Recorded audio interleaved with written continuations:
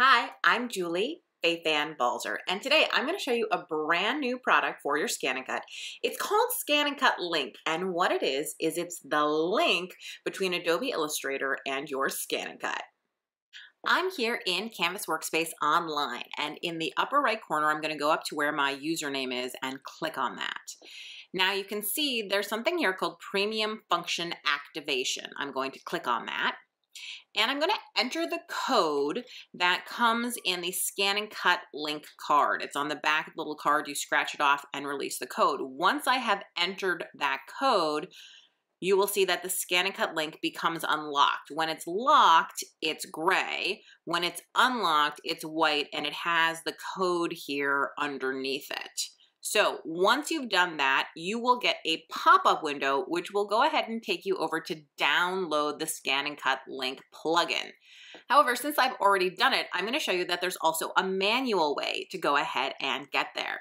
So I'm going to go to ScanNCut.com, up to Support, click on the little arrow next to it, and to Driver Downloads.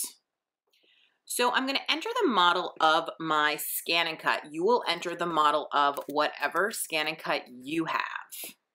And you'll see I get a link to downloads for my model. So I'm going to go ahead and click on that. It detects the system that I'm using. If it's wrong, I can correct it, but this is in fact the system I'm using. I'm going to say OK. And now I can see all of the software that is available to me. So what I'm really interested in is right here under Premium Software, it says ScanNCut Link. And I want to go ahead and click on that. This will now take me to a screen where I can read the end user license agreement and everything else, and I can download the software. And you'll see there are a couple notes here that they want to make sure that Adobe Illustrator is closed and that you are logged into your computer as an administrator.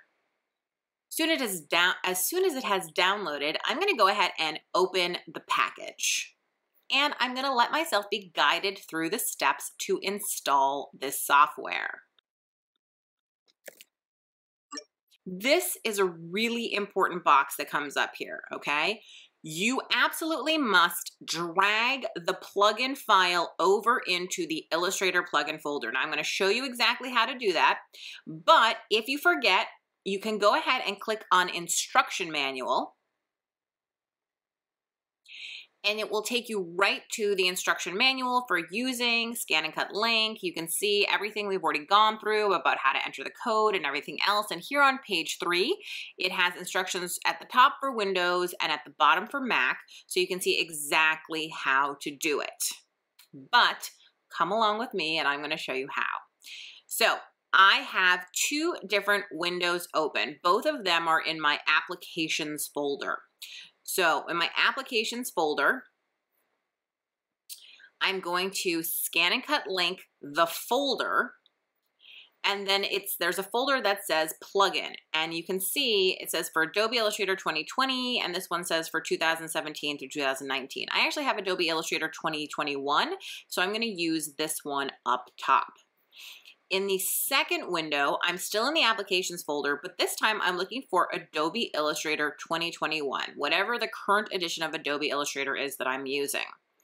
Then I'm looking for the Plugins folder, which is right here. And now I'm going to take this ScanNCut Link plugin and drag it right into that folder. It's going to require me to authenticate with a password, which is just my system password. I can do it, it's right there.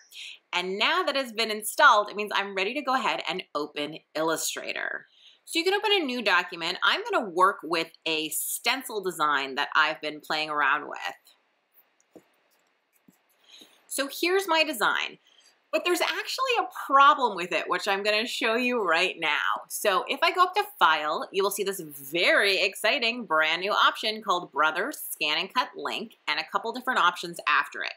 Now, Export FCM, that first option, What that means is that you're going to take whatever your Illustrator file is and you're going to turn it into an FCM, fancy cutting machine, fabric cutting machine. It's a proprietary file type that your ScanNCut reads. And you're going to turn it into an FCM file and save it either to your hard drive or to a USB thumb drive, something like that. But you don't have to go through CanvasWorkspace anymore. You can go directly straight from Illustrator to an FCM. The next option, transfer the FCM file via the internet. If you have a wirelessly activated ScanNCut, this will allow you to transfer this image directly to your ScanNCut right from Illustrator. No need to turn it into an SVG, an FCM, anything like that. It's totally magical. But here's where the problem is. So I'm going to go ahead and click on that transfer option. Oh no, the artboard size is too big. So normally what happens is I tend to work 12 by 12. But your ScanNCut mat is actually slightly smaller than 12 by 12. So you need to make your artboard slightly smaller. So I'm going to go over to the artboard tool and I'm going to make sure that my width and height are constrained so that I can go 11.5 inches. So now my artboard's nice and small. One of the problems though is now my artwork is hanging off the edges.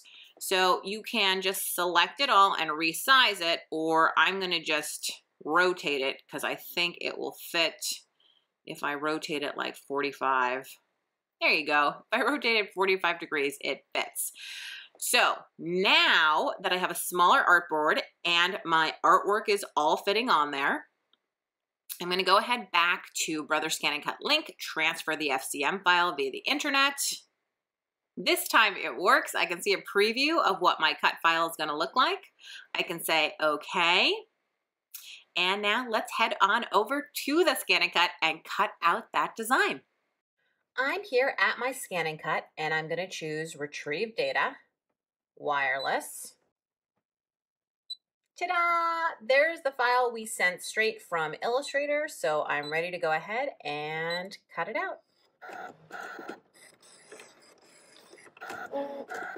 So here is my beautiful stencil, and you can see I was able to send it straight from Illustrator without actually having to go through CanvasWorkspace, which is awesome. But there's one more thing to show you. So here in Illustrator, I'm going to open up this sheet of flags. These are little banners. And you could print these on sticker paper or onto cardstock, whatever it is. But if you put them in your ScanNCut, you would have to individually scan around them, right, in order to cut them out. And that can be a little time consuming, especially if this is something you're going to put in your shop or something like that. So you can now add registration marks. Up under File, ScanNCut Link, I can choose Add Registration Mark. Ta-da! Registration marks appear at the corners of my design. So now all I need to do is print this and I'll show you. However, just like before, there is a slight problem with this. If you look at the print preview, you can see that the registration marks are not printing, right? They're slightly outside the printable range. So what you need to do, once again, is you need to change the artboard size and make it slightly smaller. So this is set up to be a piece of paper, and I want to make it a little bit littler than that. So I'm going to say Done. So then I'm going to hit Undo, which is Command Z, and get rid of those registration marks. Now I'm going to change the artboard size so that it is 8 inches wide. And you can see how much smaller it is. But now, when I go ahead and I add those registration marks, they come right in. Now, they may come in on top of your artwork. See how the white part is cutting that off? So you may need to make your artwork slightly smaller to make it fit within the registration mark area without actually overlapping. There you go, looks perfect. So now when I go ahead and hit print, you'll notice that my registration marks are completely within the printable area, which is exactly what I want. So I'm going to go ahead now and say print. So while that's printing, I need to take this image, which is a JPEG, just paste it here into Illustrator and turn it into something that is cuttable. So what I'm going to do is I'm going to use the image tracing function, and I'm going to choose silhouettes. You can see that everything turns black, and then I'm going to choose expand, and it's going to create a vector file. But I don't want any of the words that are inside the banners. I only want the outlines of the banners to cut. So I'm going to go ahead and use the Pathfinder tool. So first I want to choose divide. Then I want to choose exclude. And now you can see I only have the outline, which is exactly what I want. And this would be great if I was going to cut directly on the line, but I'm not. I want to cut a small border around it. So I'm going to go up to stroke. I'm going to add a stroke. I'm going to make it a little bit bigger than 1 point, maybe 4 points. Then I'm going to click on the word stroke to open the stroke panel. I could change the size even more if I wanted, make it even bigger than that. But more importantly, I want to round the corners of everything. You don't have to, but that's the preferred look that I like. I'm also going to go ahead and send the stroke to the outside of the line, which is going to make it just a little bit fatter and chunkier. If you don't like that look, you can do it on the inside. See how that gives nice sharp points on the banner, or you can leave it alone. You know, let's just leave it alone so you can see the middle. But you can see how different each of these choices makes the shape of the line. And there's not a right or a wrong, it's totally your preference. Once I've made a choice of how I want those tools to look, I'm going to go up to Object and choose Expand. Okay, now I still have a lot of lines, so I need to go to the Pathfinder and choose Unite. And now I have this very simple outline, which is exactly what I want. So I'm going to say File, ScanNCut Link, transfer the file. And now you can see here they are, all of my banners ready to go ahead and get cut out. So I'm going to say okay. So let's head over to the machine. So you can see I have my printed design with the little bullseye and the line is going into the machine. I'm going to choose Retrieve Data and Wireless. That is my design, so I'm going to say okay. It's giving me the instructions that I just gave you about which direction everything's supposed to go in.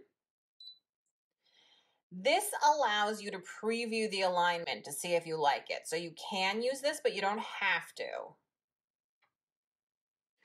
So now on my screen, I can see that everything is perfectly aligned. I obviously didn't have to do any work because the registration marks are doing all the work. So I can just select Cut and press Start.